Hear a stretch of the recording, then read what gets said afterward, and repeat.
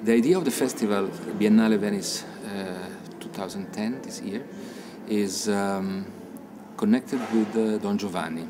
It might seem strange that the Contemporary Music Festival uses this name, which means something which has been written 200 years ago, more than 2 centuries ago. But instead, this is a very contemporary myth.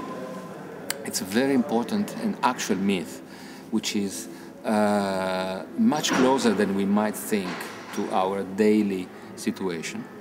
And it's a situation in which the idea of dissipation, something which is like the human destiny, the single man destiny, is taking over any other imagine of the sacred, of something which can remain. So the dissipation of the experience is completely opposed to the permanence. Permanence is a kind of challenge, is a kind of bet that the Western culture did many, many years ago, many centuries ago, to preserve the experience. To preserve the experience on the paper. It's a typical feature of the Western culture. So it's, on one side is a wonder. On the other side, of course, the risk is that we think that everything is possible to be described with this thing. But in fact, what Don Giovanni and this myth is telling us, and what we are living, experiences every day, is the fact that you cannot describe everything. You cannot fix on paper every experience. And this is part of the human condition.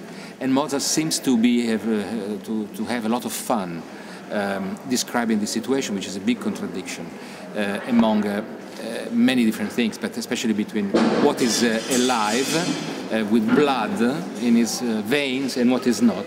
And it's rock, it's just stone. So the Stone Man, the title is Don Giovanni and the Stone Man, which is a verse of Da Ponte from the libretto of Don Giovanni. The fundamental idea of the festival is this fight between something which is somehow not repeatable and something which we take the challenge of put on paper and give it to the next century, to the future. So is it possible? This is a kind of bet that the whole Western culture did. It's a challenge.